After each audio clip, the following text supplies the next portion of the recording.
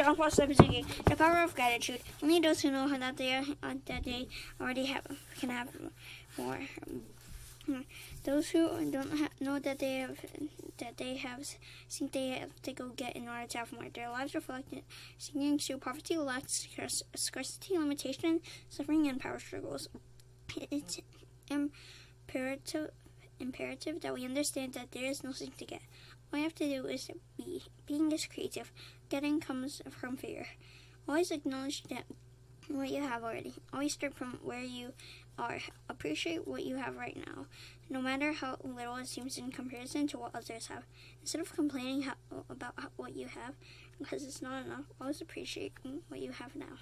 It's still saying, I felt bad because I didn't have a pair of old shoes until I met a man who didn't have any feet.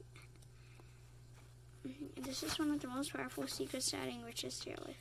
Develop an attitude of gratitude toward what you have now and watch it how it will begin to grow and increase. So basically,